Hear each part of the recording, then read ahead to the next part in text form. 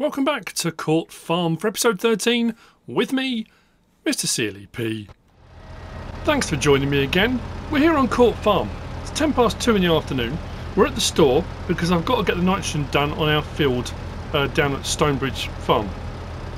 And the store have got a new telehandler forklift, so we're using that. We've bought a pallet of fertiliser. What I did to make this pallet lighter was filled up our broadcast fertiliser spreader that we purchased in the last episode. I want to get that done now in November 1 before we go into November 2 or 3. I don't know if you'll see me in December. We've got to look at contracts and things we're going to be doing into December. The other thing I've decided as well, what I'm going to do off camera, which I've done before, is contract work off camera to build money up. We are a contracting company, and one thing we have got an abundance of is hay baling contracts. We can make a lot of money because what I've been doing is keeping the silage bales, and I kept the straw bales when we did the straw baling, but we can sell those bales and we can make money. We might keep some of those hay bales. I'll talk about that later on as well. I might start one of those. Oh, hang on. I don't know. But there are loads of them. So as soon as that's what we're doing, KCC is Kaleb Cooper Contracting, we're going to do a load of contracts because I've got to make sure we can keep earning through the winter months. We might do some forestry. I haven't decided. I've got to speak to Kaleb and see what we're going to do about that, to see what they do off season, because there must be work they do. That being said, I just need to load this. This was left over from before, and this has just been sat. So I've had some real problems, which I'm having again now. There we go. As I say, with a couple of these, the previous pallet, I couldn't put onto the trailer at the back, and I'm worried this is going to happen again. It kept like it was hooking up to the trailer. It was very strange. Not the pallet, but the actual forklift felt like it was hooking up to the trailer. I need to shove this forward if I can. Right. Yeah, it's odd.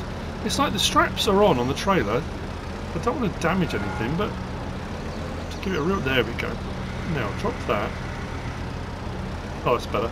It wouldn't retract the forks when I tried to put it on from the back. So the first pallet I put on from the side. Not that you need to know that.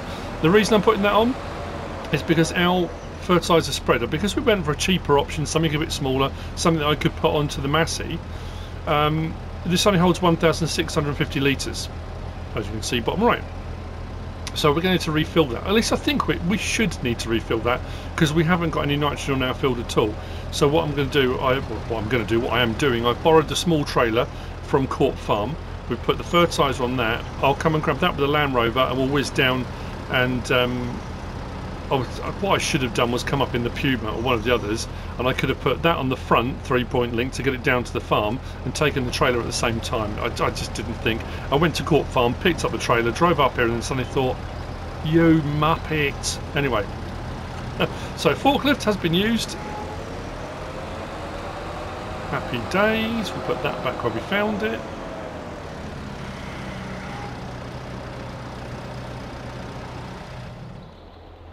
And I shall head down to the field and we'll get the nitrogen started.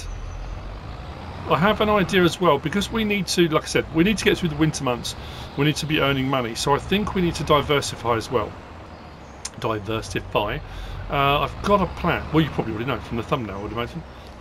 So I might as well just say it. Apple trees. I was thinking of getting some apple trees put in. So what we're going to do is probably into November 2, we're going to get some apple trees put in. Now, I could go further down the line and look at what we could do with those apples, and we could do a whole load of production stuff. I think to start off with, what we'll do, we'll get some apple trees put in, and we'll just get some apples, and we can sell the apples. At the end of the day, it's fruit trees. It's another crop, technically. It gives us something we can sell, which kind of makes sense, doesn't it? And yeah, we'll get onto that in November 2, maybe November 3, depends, like I say, depends when I see you next.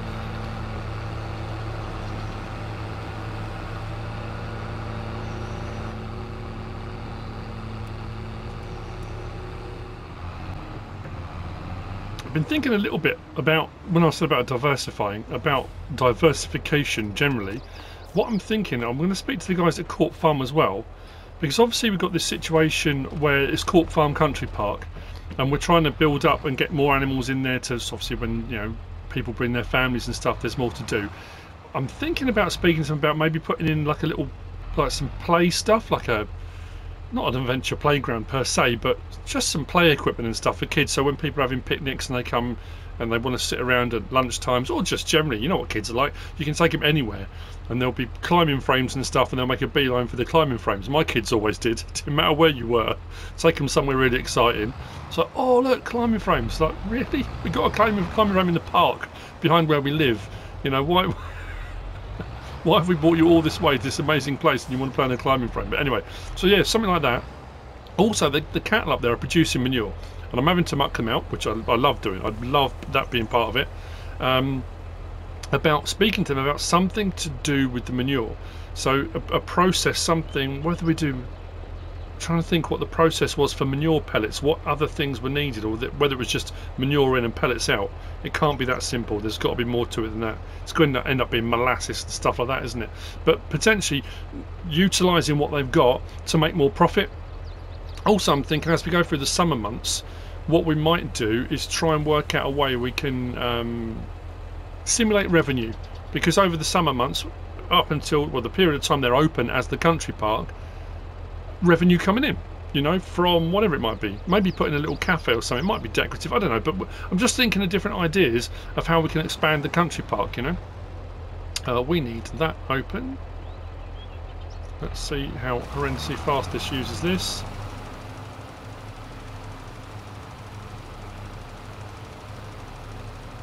In all honesty, not as horrendously fast as I thought it was going to.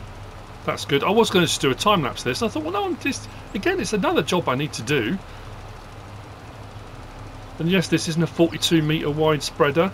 We're not getting through this as fast as I thought we would. That's brilliant. We're still going to need to top up.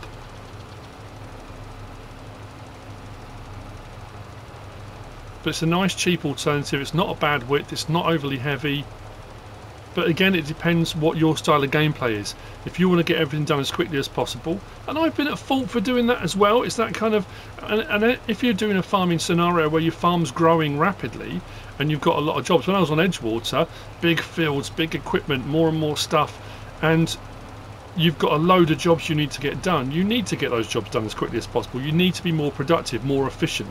I totally understand that. But for what I'm doing here, you reach a sort of point you think, okay, well, I don't need to go mad on this because what I'm using will work. And that's what I've said before. A lot of farmers are in the same boat. They don't need to buy massive equipment and stuff because what they're using works well for their situation, their area, their landscape, the horsepower of their vehicles. You know, they don't have to necessarily go bonkers. You know what? We might actually, I'm just trying to think, try and get the light behind me so we can see a little bit better. There we go. A little bit more.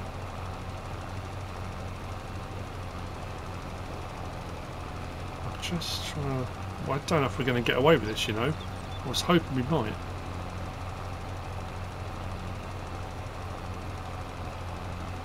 I mean, it's not a massive field, we can see that, but no, it's going to be the tiniest amount, isn't it? Not being particularly effective with some talking and not looking at my GPS. I don't know though. I don't know. We might be all right.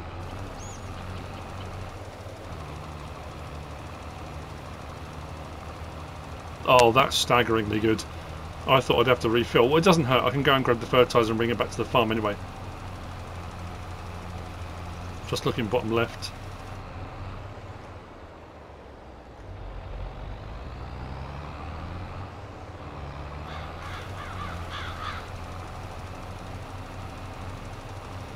Might have missed a little bit here and there.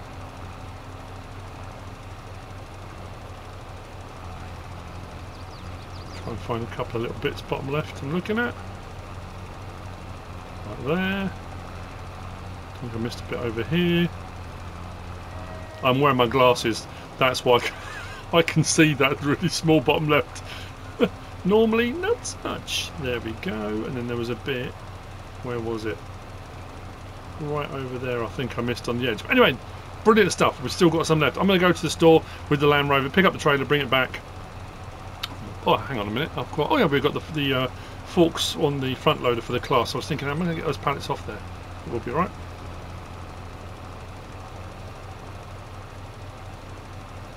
There we go. And we are job done. That just needs rolling now. I'll use the roll that I've used before. There's a couple that I've picked. If you're new to this Let's Play, whatever I'm doing, it was under, well, it's under rollers. And there was a couple. There was that one there or that one there. I think I used that one as well at one point, the PW, the Gutler. But that one there, the Lizard PB5032, at 6 meters wide, and you can switch it between smooth toothed or Cambridge, and it's cheap as chips to rent. So, and it's 6 meters wide, it does the job. So I'll probably whiz up the store, grab one of those, and I will see you into November 2 or November 3. And we'll start getting these apple trees in. Now I'm going to say this is going to be a shorter episode today. It is Saturday that I'm recording this, Saturday morning. So I wanted to get some jobs done. But I've got some... This is going to sound... No, it's... I'm doing manly stuff. I'm being a man. I've got a load of wood to chop up, actually. I've got some wood to chop and some stuff to do for the wood burning stove. I keep putting it off. And my pile inside is dwindling. And my wood pile outside, I've got a little wood store, that's dwindling. So I need to prepare some more. You can buy bags of kindling and stuff like that, but I prefer mine to be a little bit smaller. So when I do my fire preparation, I go from sort of pencil lead size to pencil size to finger size, then it's sort of wrist size, and then sort of arm is the sizes I kind of work on for starting with my kindling and everything like that. If I'm doing a fire outside, like a bushcrafty type fire, birch bark works really well. Sometimes dried moss, if you can get some dried moss, put it in your pocket, let it dry out. There's all different ways of doing it. Or you can use firelighters, or you can use matches, or you can, there's all sorts of ways you can do it. But yeah, so I've got some of that to do. But I think I need to go and buy some more.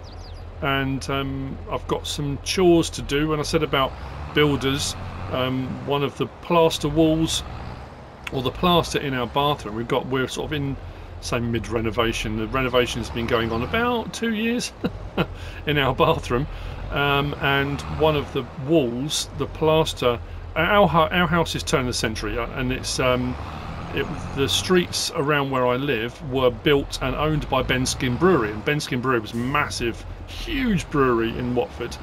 I might have to do that sometime. Go down to the Watford Museum, do a walk and talk, and go down there, because all the history of Watford, and ask them if they mind me recording in there, because they've got a map and pictures. You can find them online. But Benskin's Brewery was huge, a little bit like Croxley about the paper mill. When I said about the paper mill had its own train, and Benskin's Brewery was colossal, absolutely massive. So they built loads and loads of housing for the staff, for the people that worked there. I might as well do this while we're going. And where did I have this parked up? Just stick it in the phone, grab the Land Rover, we'll whiz up. So the house I live in is a terraced house, turn of the century, about 1900. I'm sure that's when our houses were built. So the problem we've got at the moment, where am I going, is before we bought our house, some work had been done to it, a little bit cowboy-ish to say the least. It had been rewired, but it was rewired a long time ago, and we probably need to do some more rewiring to update a load of systems and things in the house. But what I have found is some of the plaster on some of the walls has blown. So it's proper old lath and plaster. It's yeah, thin boards with the plaster sort of smushed between them. But the problem I have with hanging things, putting shelves up and stuff like that, is the plaster is about 1 inch thick, 1.5 inches thick. And the problem is where the plaster is very old, it's very crumbly, very brittle. So to get through the plaster to the brickwork can be horrendous. So putting up things like shelves and anything like that is awful. Pictures, you know, and I found in 2 or 3 places the plaster's blown from the wall, which means it's separated from the lath, so the plaster is lifted, and a lot of it's behind wallpaper, so it's fine. But in the bathroom, because we started stripping the wallpaper and stuff, because we needed to redo it, I need to pull the entire ceiling down, because we've got a real problem with damp up in the bathroom. And the guy that came to have a look, my friend down the road, Andre, who's a builder, came to have a look for me, and he said you might find you haven't got any insulation in the roof. So what you need to do, because the plaster, you know, it's a bit, well, it's awful. He said you need to pull down the ceiling, see if there's insulation up there. You also need to check, because we had a water leak way back in the roof. We had the roof fixed, sort of the covering of the roof we had fixed. But he said if you had water ingress and any of your roof joists are rotten, you may have to have a completely new roof on the bathroom. Now I'm terrified of heights. I can't, because I thought, oh, I'll buy the lumber and timber, but the problem is price of all that's gone through the roof as well. So I've got to pull all that plaster down. But again, it's that thing of I can either pay someone to do it, which is not going to be cheap, or do it myself. If I do it myself, while I'm doing that, I'm not making videos. If I'm not making videos, I'm not earning money. So you get into that spiral. That thing of, but if I'm earning money to pay a builder, I might as well do it myself. So it's a weird thing, isn't it? And then one of the girls the other day came out of the bathroom, slammed the bathroom door, and there was a strange noise. Oh, that's heavier than I thought it was going to be. Which means my headlights are now pointing up in the air, which means I'm going to blind oncoming traffic. Whoa. Yeah, there was a strange noise. When I went into the bathroom, the plaster to the side of the door has just come off the wall. It was a pile of plaster and plaster dust and stuff everywhere. All over the floor, all over the place. It hasn't all come off the wall, but most of it. So I've now got to tidy all that up. I've got to get the rest of the plaster off the wall back to the brickwork.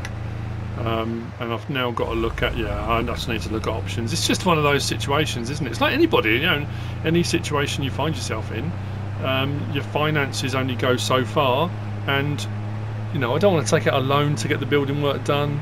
I keep hoping for a lottery win, you never know. Be nice, wouldn't it?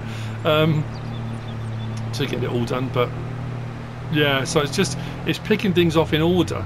And I said it before, much as I love the van, and we bought the van last year, and I love it, and we needed a new vehicle. Our other one was 17 years old, and we needed a new car. But I do have days, this is quite an admission, MrSealyp is not very happy with me because I've said this a few times now. I don't know if I've mentioned it before, it's probably my biggest regret at the moment was buying the van. I love it, it's awesome, and I rave about it. And we've got all the cooking stuff in the back. We've got the slide pod, and it's the day van with the bed, and it's awesome. And I absolutely love it. And I love having adaptive cruise control, and it's comfortable, and it's economical, and it's brilliant. But factoring that into bills and the fact that everything's gone through the roof recently, I've done that thing where you risk your monthly outgoings exceeding your income. You know. It's all well and good when everything's going great, when everything's rosy and you've got spare money, and you're thinking, that's also say spare money, you know what I mean? You know, when you've got a bit of money you can save, and you think, well, if we're saving this money, we could buy, we could get a new car.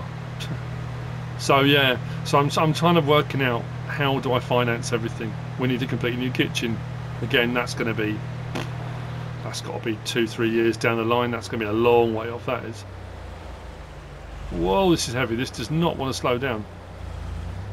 Anyway, you don't need to hear my woes. You don't tune in to listen to my woes and problems. You want to see farming. There's me saying this was going to be a short episode, and I'm going to waffle on, and it's going to be another 50-minute job. What my plan is as we move into tomorrow, I'm probably going to roll, and then we'll get the apple trees sorted out, and that'll be it. Because I've got stuff I've got to do today. We were invited into London. My kids are all going to London. It was CLEG's birthday in June, and they were in LA. All my kids had all gone out to LA. I mentioned this before. They all went out to LA, and it was her birthday while they were away. But it was quite hot, and she hadn't been feeling very well. And on the day of her birthday, they didn't really do anything. So the plan was, when they came back from LA, they were going to do something for her birthday, which is lovely. And it never really happened. She's got a new boyfriend, and he lives the other side of London, so my kids, well, everyone was going into London to meet up for dinner, to meet the new boyfriend, and all very lovely. Well, myself and MrSealyp aren't going. My kids are all going. We were invited, but we're not going. But yeah, I don't. I'm just obviously just feeling very chatty today. I'll be honest. Percentage today, I'm down at a 60 today. I don't know if you can tell by my voice. I'm feeling a little bit low. I don't know why. Just a little bit, yeah, struggling a bit today. I feel like I'm on the verge of a breakdown. It's not good.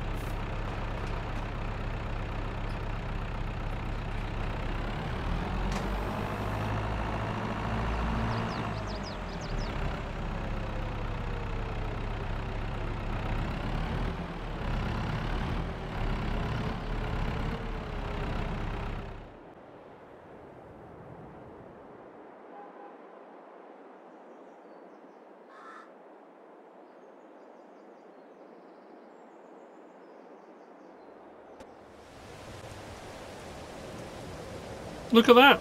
Rainbow. That's made me smile. That's nice. That's, that's really good. I wasn't expecting that. Sorry about before. It's weird because sometimes it's not, you know, when I talk about mental health and all that kind of stuff normally, it's good to talk and it's good to get things out there. And like I've always said this, when I'm doing videos, I feel like I'm talking to friends, I'm talking to people, you know, it's good to talk. Was that BT? Was that a British Telecom advert years ago? Anyway, as you've seen, rolling's done out on that field. I've put some bales in. We need to go up to Court Farm and do the mucking out for them. But first things first, that's brilliant. You know what? I don't know if that will come across on the thumbnail. I hope so. This plot of land we own. This is where we're going to put the apple trees on. So you know what? I'm going to get that done. I don't know where we're going to put on actually. I haven't done any of that baling yet. The hay baling I've taken on. But the sugar beeting is done. I was fiddling around doing various different things. So the sugar beeting is done. I'll show you in a little while. In the shed we've got. I did take a thumbnail. Is it 30,000 litres? We've got a fair bit. So what I'm going to do now, I'm going to get the apple trees in. We're going to get them watered. And then I'm going to whiz up and I'll crack on with mucking out. But yeah. So bear with me a second.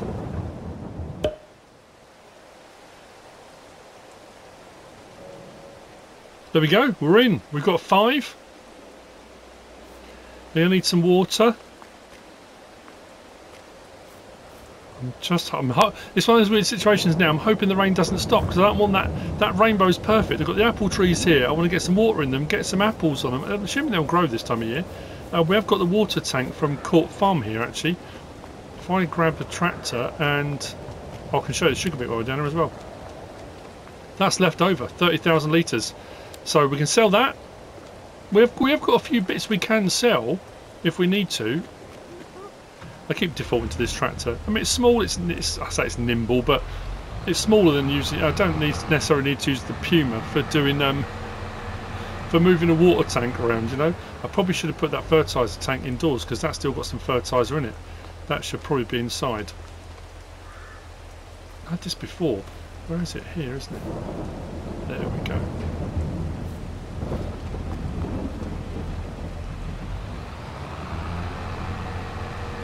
I don't actually know if there's any water in it.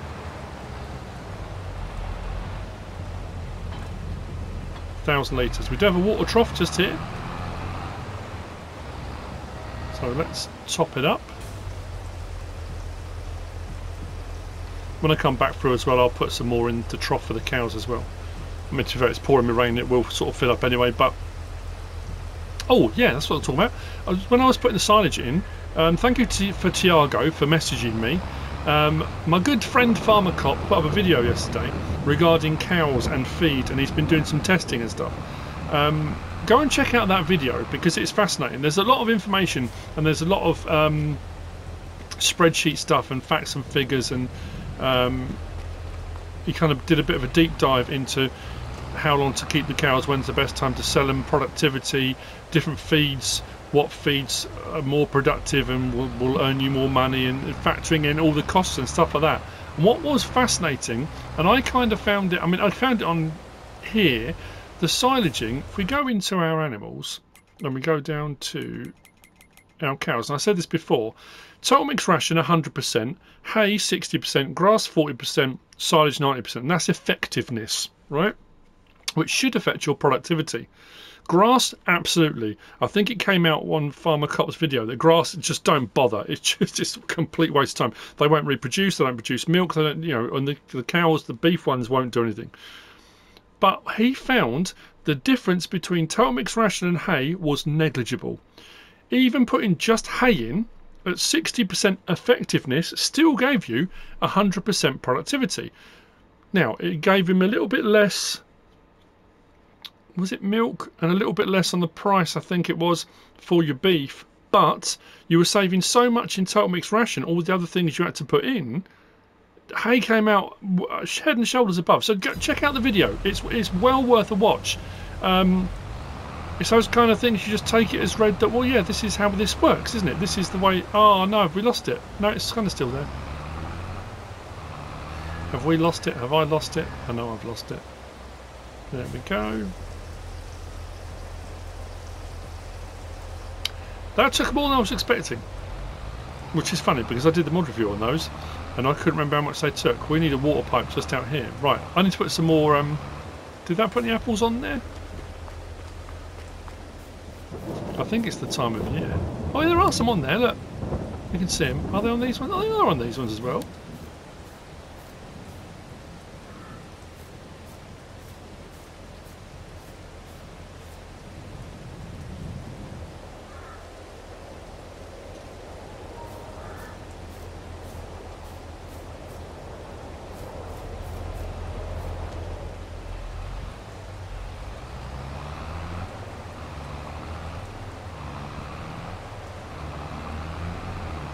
And then we'll see how we go with apples, with 5 apple trees. How many apples? Yeah, we need a different water source, don't we? We need a standpipe or something over there. I mean, it's not far to go, but I'm going to have to keep opening and closing the gates and backwards and forwards. Unless I do the side gate. You know what? I'll do the side gate next time round. That way I can come straight in from the side and we'll be good.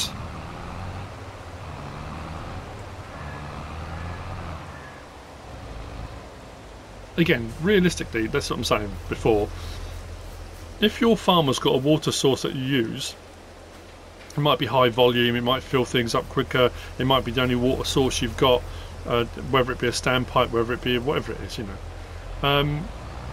Just because you're having to tank stuff a little way to fill things up, you don't then suddenly say, right, we need a new water point here. You use the water point you've got on your farm, don't you? I mean, that's kind of, it is the way it is.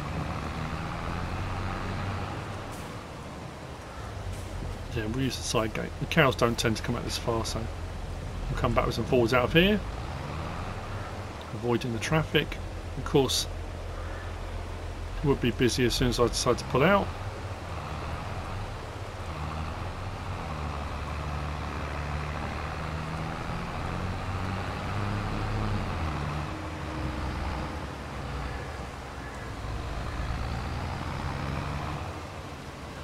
And we'll see what happens, but like I say, we are diversifying, so we should get some apples off of these. If we're just taking to sell them, that's fine.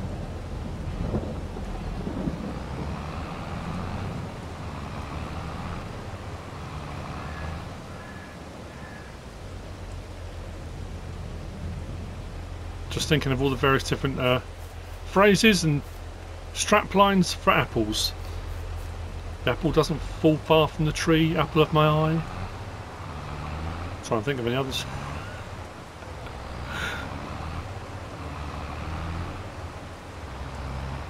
The Big Apple, of course. Nope, haven't gone tight enough. Sorry.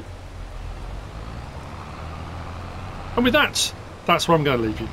Like I said, it's a little bit shorter today, maybe. I hope you've enjoyed it.